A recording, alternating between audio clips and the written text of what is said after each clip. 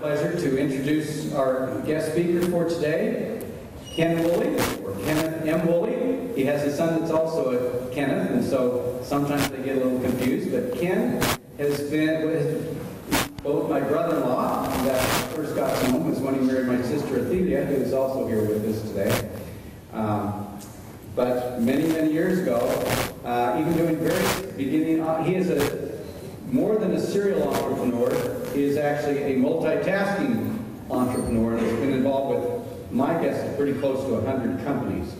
Most recently, Ken is serving as the executive chairman of Extra Space Storage. Extra Space Storage is listed on the New York Stock Exchange and is currently the largest company with its headquarters in the state of Utah, with assets in over 24 states that are self-storage. I think we will really talk a little bit about that company. I can tell you the way that Ken and I got started when he was a beginning entrepreneur importing cars from England, and I would help him deliver things, some of those cars that he imported. When I was in college in Provo, we actually did some of our very first real estate ventures together, where we would find homes to fix up and build and remodel and then resell. He has done many, many things, from being involved with an airline that he helped start. He's been involved in manufacturing and high tech. Any of you that have used a laptop that has one of those touch pads, that was one of the companies he was directly involved with. Many, many companies. I don't know which ones he'll tell you about. Richmond Ice Cream in England, many, many companies. But we're really thrilled to have him here. He recently served as a mission president, and he, along with Athelia, served as mission presidents in the Russia West Mission.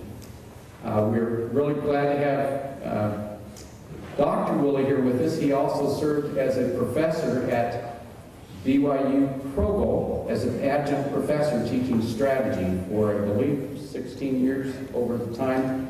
And the way that I actually first got involved in any teaching of classes was, he has always been an entrepreneur, and I once looked at how much traveling he was doing. Many, many weeks, most weeks out of the year he was traveling. But sometimes when he did that, I would cover for him in his classes as he taught strategy in the business school at BYU Provo. So please join me in welcoming Brother Ken Woolley. Thanks, Richard.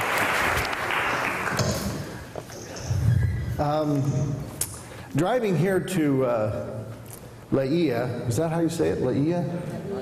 Laie today brought back some very important memories for me.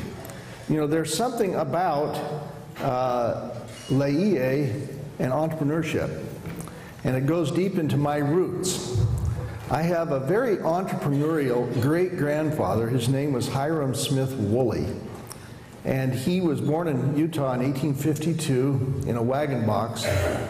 He later migrated and moved up to Paris, Idaho, where in 1872, and when he was 20, Brigham Young came to visit Paris, and he saw my great-great-grandfather, and he knew him from Salt Lake because he knew his father. And he suggested to him that he might want to marry the girl next door. Her name was Minerva. And that if he would marry her, that he would immediately call him on a mission to Hawaii. And my great-grandfather told Brigham Young that he would be happy to comply, but he wasn't sure that she would comply because he hadn't asked her yet. So subsequently he asked Minerva to marry her, and she said yes. And within a week after they got married in Salt Lake, they were on a train to San Francisco and on a boat to Honolulu, and served as missionaries here in Hawaii in the Laie for 4 years. And their first 2 children were born here, and he was involved with the church plantation here in Hawaii. And that's a long time ago. I don't know how many of you realize the church was here in those days in Laie and had a presence, but my great-grandfather loved Hawaii. He came back, his wife particularly speaking Hawaiian, and he not so well. And my other grandfather on my mother's side also served a mission here in 1898 and was a missionary here in Hawaii. But my great-grandfather, Hiram Smith Woolley, went on to be quite an interesting entrepreneur. He was involved in mining and oil and railroad building and other pursuits, ranching, horse ranching. And I suppose I got some of my genes from him because it's sort of in our Woolley family heritage. I was raised in Northern California. I was born in the Los Angeles area. And as a young person, I always wanted to see if there was a better way to do things. And my father believed that I should make my own way in the world. He didn't believe in supporting me or giving me money or even giving me an allowance. And anything I earned, I had to earn myself. And when I was in 8th grade, I started my first business. It was a kind of a dumb business, but it did make me some money, and I was buying and selling coins and stamps. And in those days, collector coins and collector stamps were quite a thing, and a lot of young people were collecting them, and I made a little living doing that. But it wasn't long before I switched. I was very interested in TVs and radios. In those days, there weren't any computers. And I was a physics student and was very interested in electronics. And I started my own TV repair business. And so by the time I was a senior in high school, I was making a pretty good living repairing radios and televisions in the attic of my home. But I got very interested in cars and things like that, and it wasn't long before I figured out that buying and selling cars was better than repairing televisions, and so I started doing that. But then I was sent on a mission, and I was on a mission in London, England, and while I was there, I noticed that there were a lot of old cars in England. And a friend of mine from high school came over to England to see me. He wasn't a Latter-day Saint, but he came and visited me on my mission. And he said, "Ken, we ought to buy some of these cars and bring them to the U.S. They'd sell for a lot more than they do here." And I says, "Good idea." So as soon as I got off my mission, we decided to start a business. Now, we didn't have any money. And of course, you want to start a business, you got to have money. And so we thought, well, who can we get money from? He said, "Well, I have a friend who has money. He's a doctor. And I know he has a lot of money." So we went to his friend and asked him if he would invest in our business. And he kind of looked at us and said, well, he would, and that he would lend us $10,000. Now, I looked at that was in 1967, and the inflation since then has been about 8 times. So that's like borrowing $80,000 today. So it's a lot of money. And he lent us $10,000. And he didn't want to take a big piece of the action. He wanted 10% of the profits. We said, great. So we took his $10,000 and we started buying cars and bringing them from England to the U.S. And both of us were in university at the time. I was at Brigham Young University studying physics, and he was at Berkeley, University of California, Berkeley.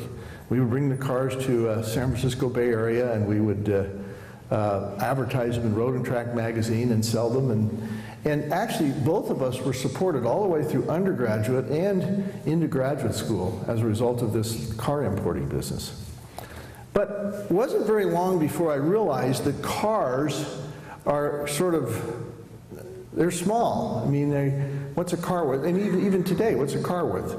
$10,000 to $50,000?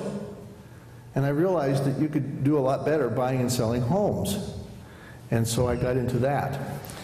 But I want to just go back for a minute and talk about motivation and what it takes to be an entrepreneur. I didn't know it at the time because I didn't even know I was going to be an entrepreneur. I just knew I wanted to be a business person. And I went to business school, and I'm very grateful for my father who encouraged me to go to business school. I was intending to be a scientist, and he said, no, you're not made out to be a scientist. And I switched, and I went and got an MBA and stayed on and got a PhD in business, in strategy. Unfortunately, my father, who was a businessman, died right when I started business school. So I never got the benefit of his advice or counsel or help after that. Soon after that, I went on and went to work for a management consulting firm in Boston. And from there, I worked for a private family company in Cody, Wyoming. I had a PhD in business and business strategy, and I had an offer to teach at the Harvard Business School. And I turned the offer down and went to work as a management consultant. And I'm very glad I did, because I found out that you can't learn business just by doing it in books and studying it. You have to learn it by doing it as well. I think business school is very valuable, and learning the constructs of business through business school is extremely valuable, but having practical experience is also very valuable in business. Now, many of you who want to be entrepreneurs may want to start your business right after you get out of BYU Hawaii. And some of you will do that. But I don't think that's a very good idea. And let me tell you why. You don't know what you don't know. And what you don't know is how a business operates, and you don't know all the different aspects of the things that can go wrong in your business. And if you work for somebody else for a few years in business and gain experience sort of at the expense of the owner of the business, maybe it won't be negative because you'll make some mistakes. By the time a few years have passed, you'll have gained enough experience that you'll have a greater ability to start a business yourself. Many, many people that I've met get to be 30 years old with a few children, and then 35 with a few more children, and then they're called to be the bishop or the young men's president, and they're 40 years old, and they have this desire to start a business. But 5 children later, and a house mortgage and cars and other expenses cause them to be, what? More conservative and less willing to take risk, because if it should fail, they may not have enough to support their family. And what we find is that as people get older, their willingness to risk usually goes down, and often very few people start businesses from scratch after the age of 40. So what is my advice? If you want to be an entrepreneur, my advice would be get a few years of experience at somebody else's expense. Wait until you're 30, 32, 33, 35, in that range. Don't wait too long until you get too old and too conservative. You'll also have more opportunities come your way, and you'll see a vision of business if you worked in business, and you'll see more clearly what opportunities can present themselves. In my case, you'll see a picture up there of a self-storage that we built in Antelope, California, which is near Sacramento. When I was at business school, I worked for my former bishop when I was growing up, is his intern in his office, and he was developing self-storage. This is in 1969. He was the very first entrepreneur in the Bay Area to build a self-storage property, and it was very profitable, and I helped him, and I thought, this is a good business. And I went to, soon after I graduated with my doctor's degree, I went to work in Boston for the Boston Consulting Group, and I noticed there was no self-storage in Boston. I thought, well, if self-storage works in California, why wouldn't it work in Boston? And I kind of put that in my head, but I was 26 years old, I didn't have any money, I couldn't build a self-storage. I left that Boston Consulting Group a few years later and moved to Wyoming to work for my college roommate's family. He had been my missionary companion, my college roommate, best man at my wedding. He called me up one day and said, hey, my dad's going on a mission. We'd love to have you come work for our family company. Would you move to Cody, Wyoming? Now, Cody, Wyoming is a town of 5,000 people,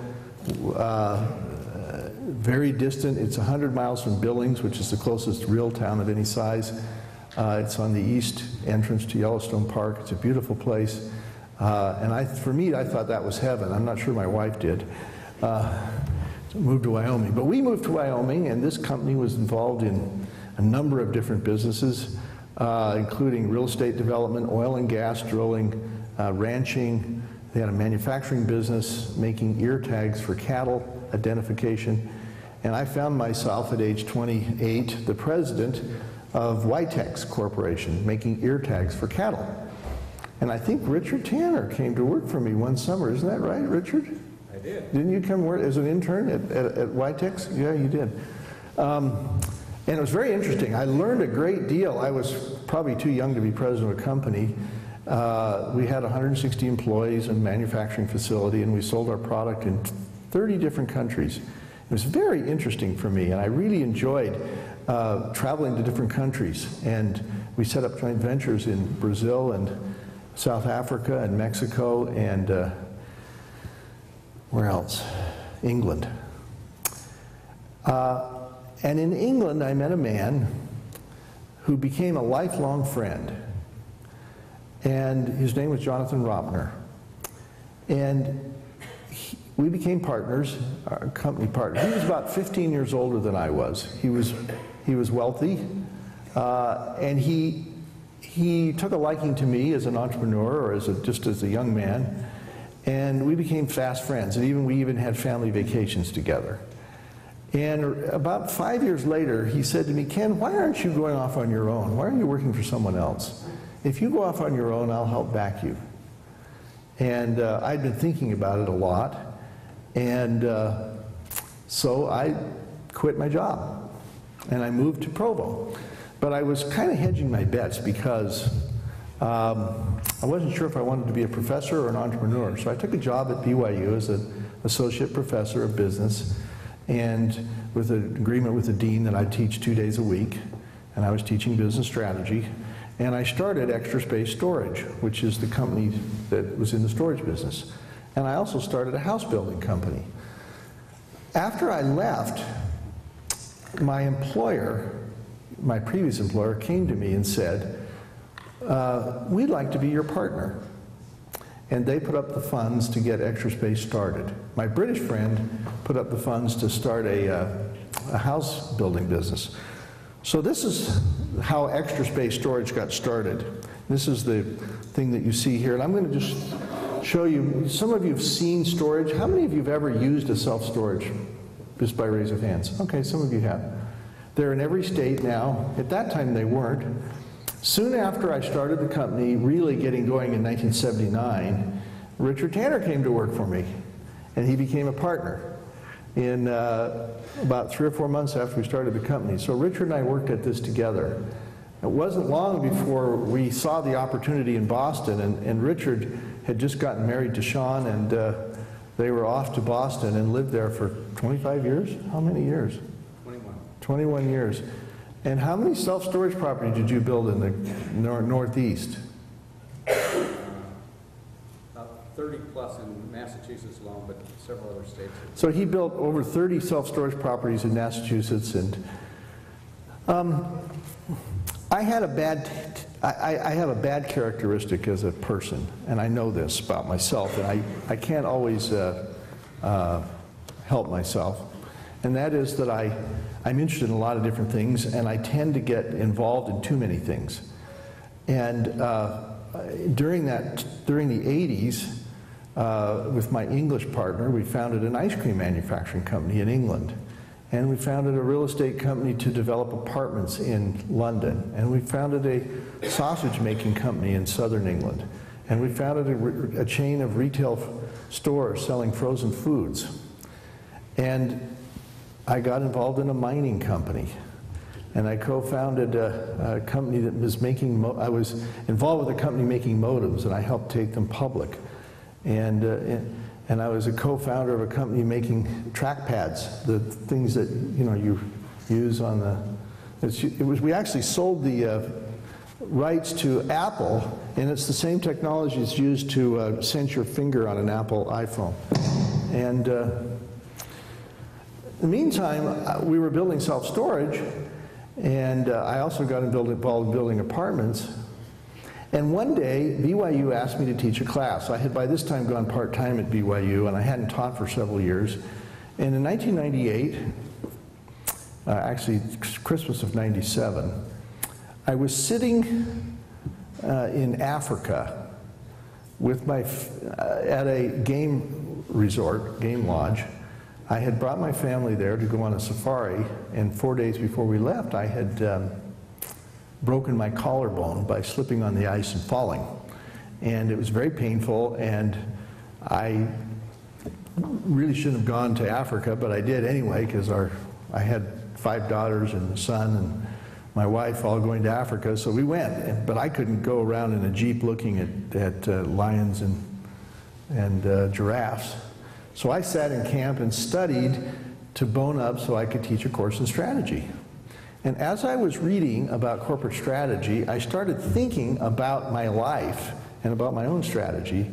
And I thought to myself, you know, one of the great principles of corporate strategy is, and this is really important for you entrepreneurs, is that you should focus on the things that you are best at. Whatever you're good at, focus on those and use those energies and what you know the best in your business efforts. And this is true of companies as well as individuals. And I thought about my own life, and I thought, well, I've kind of lived a scattered life doing all these different things, and maybe I should focus on self-storage. That's what I knew the best. And we had, in that period, our company had bought and sold a lot of properties. Many of the properties Richard and I had built were sold off. And we only owned, I think, 12 properties at the time, even though we had developed over 60. So I came back from Africa, and I talked to Richard. I think, do you remember me talking to you? Early 1998. Some of our staff, we had 9 people in our office. I said, we're going to build Extra Space into a real company. And I started thinking, well, what do I need to do this? Well, one of the things I knew I needed was I needed someone in Salt Lake, where I was living, who could build the organization, someone who had better organization skills than I did. I also knew I needed money, someone with money. So I approached a friend who had been a very successful entrepreneur in the high-tech business, and I'd helped him take his company public, and asked him if he would join me. His name is Spencer Kirk. And after some discussion, he said, no, Ken, I don't want to be in self-storage. I said, why?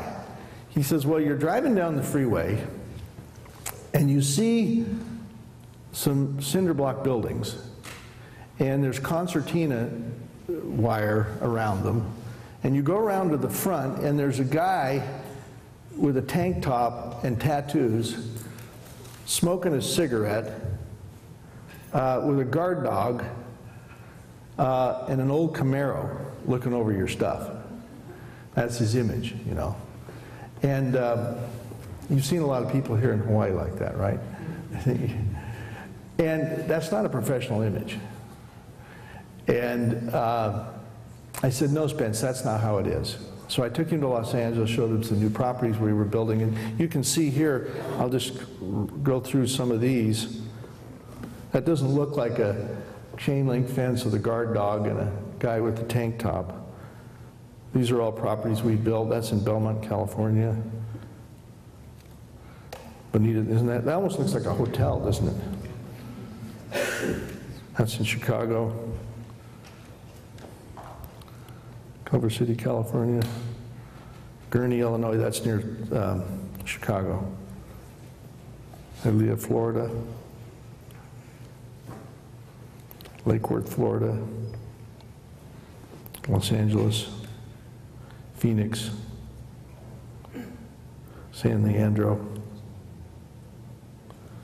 That's a different image, isn't it, than you may have seen even here in Hawaii. And after I showed him some properties that we were building, he said, okay, Ken, I'll come in with you. So I met with 21 different institutions about investing with us. And finally, Prudential Insurance Company's real estate division agreed or gave us a term sheet to invest $100 million with Extra Space in a partnership. Well, to me, that was just a huge amount of money. Now, it took some negotiation. We finally came to an agreement, and we merged everything we were doing into one new entity with Prudential. And after we did this, and we had Prudential as a partner to fund money, I asked the guy at Prudential, why did you invest in such a small company as Extra Space? And he said something very interesting. He said, because I checked you out. I said, what do you mean you checked me out? And then he told me this story. He said that he had called one of our competitors that I had worked with some years earlier. And it was true. There was a company called Public Storage that I had worked for 15 years earlier. And subsequent to that, Richard and I were building properties and selling them to Public Storage. And as part of the sale, we would guarantee the income of the property for 3 years. And we would personally guarantee that we would come up with the cash if the income didn't work out. Well, we had one in Massachusetts, in Springfield, that we sold to them about 1988. And the economy went in the tank. Now, remember what happened to the economy in the U.S. in 2009, right? 2008, 2009? Well, we had another one of those in 1989, 1990. They called it, they used to call Massachusetts the Massachusetts Miracle, and then they called it the Massachusetts Bust. And we saw the bust, and the property didn't lease up, and at the end of the 3 years, we owed Public Storage, I think it was $270,000. And I had personally guaranteed it, and I didn't have the money.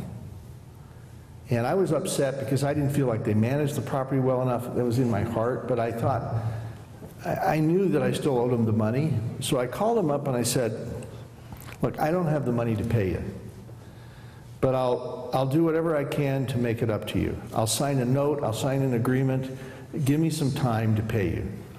And they said, okay. And I signed a note, and over a period of 2 or 3 years, I paid them off. And I never thought much more about it. Well, now flash forward about 8 or 9 more years, and the guy from Prudential calls the very man at Public Storage who I had dealt with and asked about me, and he told him that that Prudential could rely on me for being honest. And he said every other developer they had done this kind of arrangement with had stiffed them, had walked away from their obligation, all of them but me. And I thought to myself, boy, I had thought about wanting to walk away from the obligation, but I didn't feel it was right, so I didn't. And I was really glad I didn't, because they now later made a commitment of $100 million based upon that recommendation. Well, fast forward a few more years. In 2003, 5 years later, we were getting big enough, we had over 100 properties, that we thought about going public. And we went to talk to investment bankers in New York, and they recommended we do it. And I knew that it would be a big problem for me personally, because I would be the CEO, I would be in the public limelight. There's a lot of issues with analysts and public disclosure and things like that that are a hassle. And I couldn't sleep. And I got up at 2 in the morning in New York at the hotel, and I walked all the way up and down Manhattan. I must have walked 25 blocks or 30 or 40 blocks north and 40 blocks south, and I was praying, and I was thinking about, should I take on this possibility of taking our company public? Do I really want to do that? And I came back and I told Spence, yes, I felt good about it. I talked to my wife, and we took it public. The problem was that a week later, Spence, my partner, got a call to be a mission president. And he left to be a mission president in Richmond, Virginia, 6 weeks before we went public. So we went public on August 11th of 2004. He left on his mission on the 1st of July 2004. And Richard, in the meantime, moved from Massachusetts to Salt Lake to head up all of our development operations. Well, the company came public, and then I had this idea, well, let's go see if we can't buy a bigger company. I kind of got a big ideas and took a bold step, and I talked to General Electric about purchasing their storage company. They owned a storage company that they had purchased that had been public, and now they had purchased it. It was called Storage USA. We owned, at the time we went public, 134 properties in 30 states. Storage USA owned 450 properties all around the country. So they were kind of 4 times as big as we were, almost. And I went to GE and they said, well, we're a little bigger than you are. I said, yeah, well, we'd like to buy you. And so they, after considering, they had problems in the business, and we knew they weren't doing very well. Well, they put up the company for sale, and the price was approximately $2.3 billion. And we were, at the time, had a value of about $500 million, our company. So how do you buy something for $2.3 billion when you're only at $500 million? And that was a challenge for us.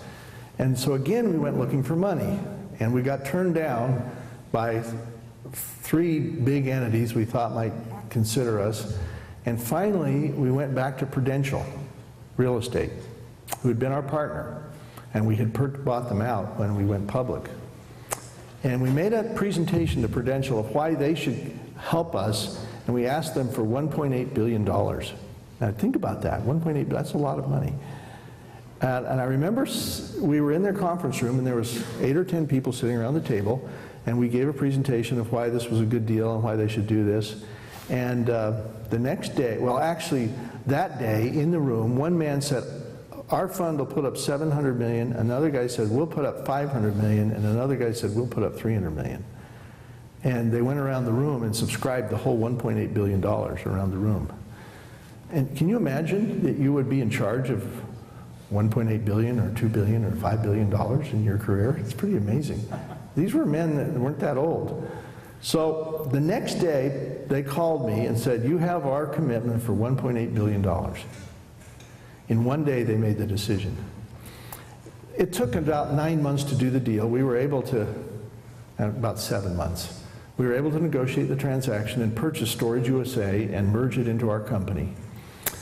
Sometime afterward, this was the largest transaction Prudential Real Estate Advisors had ever done. And I talked to them again and I said, why did you invest $1.8 billion with us? And they said, well, because you've done such a good job for us and you've been such a good partner to us during the time that we were partners. And we knew you'd do the best you could to make it a good investment for us. And it's turned out to be very good for them, by the way. And I thought about that a long time. I thought, what you didn't know was at the time we were going public, our corporate attorney came to me and said, Prudential's not treating us right. We were trying to buy them out of their, do a buy-sell on some of the properties. And I said, yeah, but they're our partner. He says, yeah, but they're not treating us right. We need to sue them. And I said, no, we're not going to sue them. We're not going to take that kind of an attitude. They're our partner. We're going to work it out with them. If they take advantage of it a little bit, so be it. But we're not going to sour what's been a great relationship. And he and I kind of had a big tussle over this. And now it turns out that he didn't know that, a year later they would be committing $1.8 billion. But it's so interesting how people respond to how you treat them. And in business, if you treat other companies and people that you're doing business with integrity and fairness and honesty, they'll treat you back in the same way. And if they don't, it's too bad for them. So I learned a great lesson. I thought about that instance of owning up to the $270,000 from, at this point, 15 years earlier, compared to an investment of $1.8 billion by Prudential. And what an interesting thing. It all stemmed on something I wasn't sure I wanted to do at the time, something that I was hesitant to do, but what fortunately I did do in being honest. Actrespace today is a large company. It's been fun to build it. I was called on a mission 4 years ago and went to Russia for 3 years and learned how to speak a little Russian. I was Maksat's mission president, Maksat Imangazeyev, sitting here in the audience. Here he is, some of you know him. I was his mission president, not when he was on a mission, but where his home home branch was in Kazakhstan, which was part of my mission. And I loved doing that. And while I was there, I saw lots of opportunity. Now, you people here are from, I wonder how many different countries. Richard told me that you're from 70 different countries? 70 different countries represented on this campus. I don't know, I'll bet 50 or 60 of them are in this audience. Now, every one of you will have an opportunity when you go home, if you want, to become an entrepreneur. And there'll be plenty of things that you can think about to do. Now, I've got a little more time. I want to give you some advice on some of the things you want to think about as you're wanting to start your own business. But first I want to tell you a few of my failures, because I just told you one of my big successes, which was extra space storage. Let me tell you a couple of failures. I told you about my British partner. He and I started a company to sell frozen foods in grocery stores, specialty grocery stores just for frozen foods in northern England, in what they call the high street. And we would lease a retail store, and we would fill it up with freezers, and we would just sell frozen foods and a few dry goods. And the business started out pretty well at first. There were other people in the business, and we were competing, and when we got good locations, the stores were profitable. But we got up to 30 stores. But there were certain trends that were going against us. At the time, the large supermarket chains, which had not been very strong, were gaining strength and were building stores on the edges of these British cities, huge stores. And gradually, our consumer base went away from us because of the large grocery stores. And finally, about 5 or 6 years later, we couldn't compete. Our cost structure wasn't such that we could compete. And the company went under. And we lost everything we invested. And I think about that, and I think that, you know, sometimes we didn't do anything wrong in terms of the business itself and sort of managing the business. But what we did do wrong was we didn't see clearly the trend of the large supermarkets taking the business away. And you know, it's like being a small retailer today and having Walmart come into your store, into your city. It can really ruin you, and not because you were a bad businessman, but because the trends, the economic trends, was going on went against you. If we had thought about that more clearly and taken a more careful approach, we probably could have avoided that error and avoided all the losses that we created. Another one was he and I also started an ice cream manufacturing company. And our idea, this is 1985, and at the time there was no good ice cream in England, or very little. And we thought, we'll bring high quality American ice cream to England. So we did. We started a little factory, we had 3 employees and a little garage, and we were making ice cream, and we started trying to sell it, but it didn't sell. No one wanted it. We had a really tough time, and after about two or 3 years of losses trying to sell this ice cream that we thought was great, but no one wanted to pay for, we brought in a new young CEO. He was 27 years old. His name's James Lambert. And he said, no, we shouldn't do this. We should do what the market wants. Well, what does the market want? Well, the market wanted cheap ice cream, cheap British ice cream. It didn't want expensive American ice cream.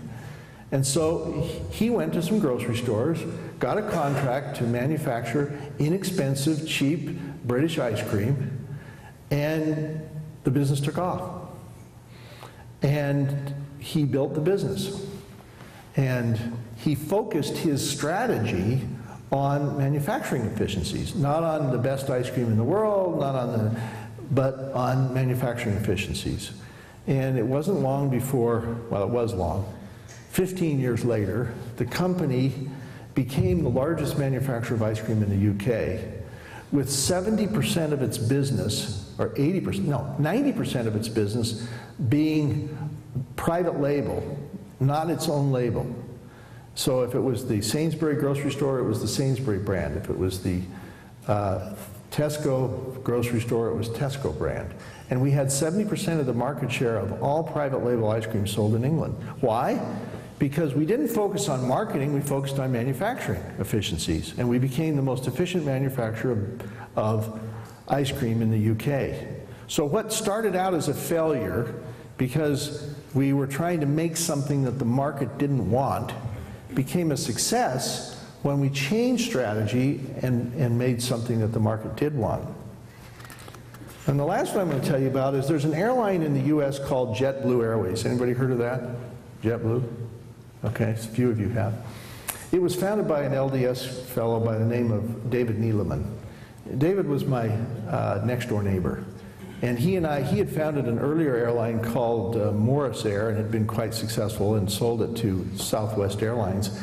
And then he wanted to found a new airline, and I invested some money in his new airline at the very beginning. And the airline took off. It started in 2000, I think, or maybe 1999. Did very well. It went public. My stock went way up in value, and I made a great killing on my investment. Now, have you ever heard of the story of the guy who starts to gamble for the first time? And he puts down his money on the slot machine, and he makes a jackpot the first time? That was like me, okay? So I got hooked. I thought, airlines, that's great. So someone came to me and said, we'd like to start a new airline to cross the Atlantic, just like JetBlue. And would you invest? So I said, okay, I'll invest. Well, long story short, the airline didn't become a low-cost airline. It became a high-priced airline, doing business class only across the Atlantic. And we thought we had a great niche. It turned out that oil prices went up, the economy went in the tank, and we lost everything. And it was a failure. And you know, if I look back on it now, part of the reason it was a failure was oil prices went up. And we probably, no matter what our strategy would have done, we would have lost everything. But the other, and so sometimes in business things go against you, not because of what you did, but just because of the circumstances of world events, and you can't control. But I don't think our strategy was the best either. And it was a very hard lesson for me in that it cost me more than half of all that I'd ever earned in all my whole life because of that airline and the investments I made. So those are some of my big mistakes. Now let me just tell you a few words of advice, and then we'll take some questions about starting businesses. If you're starting a new business, don't have too many news. What do I mean by that? New market, new customer, new product, new technology, new this, new that, everything. One of the problems of having too many the word news, is that you increase the risk by the number of different news that you have. So if you've got a new invention, going to a new market, using a new technology to manufacture the invention, you may find it very tough to get it to be adopted. But if you take an existing, already proven concept, and you apply it to a different market or a different geography, you may have a better chance to win. In other words, often some of the biggest successes are an improvement of one technology. For example, Microsoft, one of the greatest companies of all. Was Microsoft the first company to do an operating system for computers, for personal computers? No, it wasn't. Microsoft's MS-DOS was one of many DOSes that were around in the early 80s, the late 70s, and they made theirs a little bit better, and they were able to get the contract with IBM, and then they were able to build a business off of something that wasn't an invention from scratch. Was Apple the first company to make a mobile computing device telephone? No. Who was it? Was it BlackBerry? No. Who was it? Remember the Trio, Palm? It was Palm Pilot, which became the Trio. Now, they didn't win. They did not win the race, but Apple won the race. So sometimes we say pioneers get shot by Indians. And maybe sometimes you may find to be the super pioneer may not be the best way to go. So you may find a better product, or taking an existing product to a new market may be easier. Like I've been in Kazakhstan, where Maksat lives, and I noticed there's no McDonald's hamburger stores in Kazakhstan. Why? I don't know why. But I know it would work in Almaty. In 1980, I took a trip to Taiwan and to Hong Kong. And I went to Hong Kong, and I saw there was a McDonald's in Hong Kong, very successful. Then I was in Taipei, and there was no McDonald's. I thought, why? If it's successful in Hong Kong, it ought to be successful in Taipei. I came back to the United States, I called McDonald's, I said, I want the franchise for Taiwan. They said, really? Okay, we'd take an application for you, you need a Chinese local partner, et cetera, et cetera. And I started working on it, and then I dropped it, because I was involved in other things.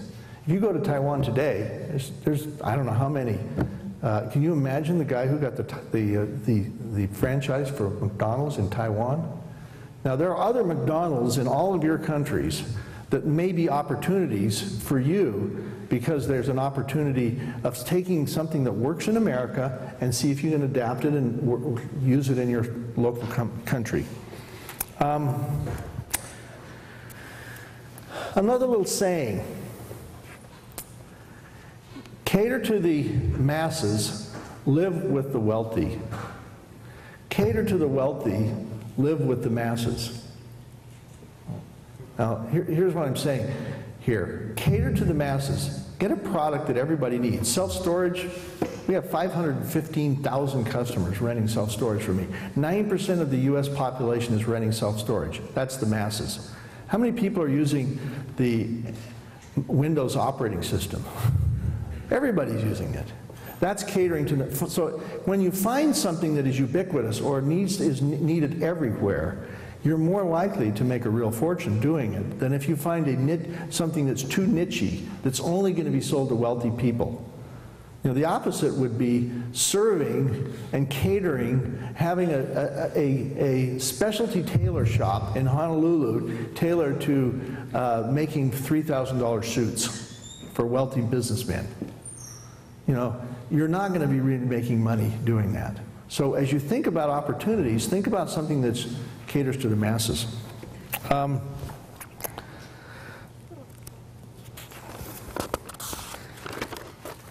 about balance in your life? Most of you are LDS.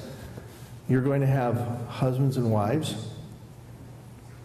You're going to have a church calling. You're going to have children. You can't devote your whole life to your business. Now, my wife would complain that I devoted too much time to my business, but I also tried to have some balance in my life. And for your own sanity and for your own long-run strength, you have to learn to pace yourself and not just to be so single-minded that you're working 20 hours a day and ruining your body trying to make something happen. You have to have balance to be successful.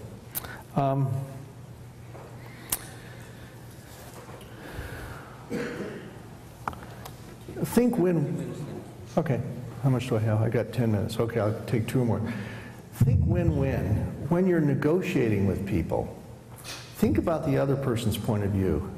Try and leave a little on the table. Trying to figure out how he can win and you can win at the same time. You probably all have heard this. It's worked very well for me in my whole life. Always in negotiations, I try and think of the other person's point of view. And I try and leave them. In many cases, I can't come to an agreement because there's no meeting of the minds. And I just say, I'm sorry, I can't do what you'd like to do. It's not going to work for me. I hope you do well. And then we leave it at that. But you don't ever want to, for example, a good example for Extra Space would, we're a very strong company today. And we employ a lot of small contractors to build things. I would never want our company to take advantage of the small guy who's building something for us and not pay him or not do what we agreed to do just because we're stronger or bigger. Never take advantage of people. It will come back to haunt you in a very negative way. Also, on the other side, your reputation is gold. So if you can keep a good reputation by being totally honest and being fair in all you do, it will be a great blessing to you. Now, in ending, I would like to say this about entrepreneurship. When you are an entrepreneur and you build a business, hopefully you are employing people and you're providing a valuable product and service for our society. None of the things that you see in this room would have been manufactured or built or available without entrepreneurs who started the company to make the flooring, the cement, the chairs, the audio equipment, the computers, the exit signs, everything in this room. This university could not exist without the tithing money paid by the people who work and the businesses who made a profit and the tithing that was given here. The government employees couldn't work without the profits of companies that paid their taxes and people who earned money. Capitalism is a good thing if it's properly channeled. When you become an entrepreneur and you give other people jobs, you can provide a great blessing, and it will help you. It will help many people. And lastly, I'd like to say, business is fun. Make it fun. Enjoy your life. Set goals for yourself. Don't try and do it right out of college. You might have a small business for fun to get some practice, but you're not going to, it's going to be unlikely you'll build a big business right out of college. Get some experience on someone else's dime.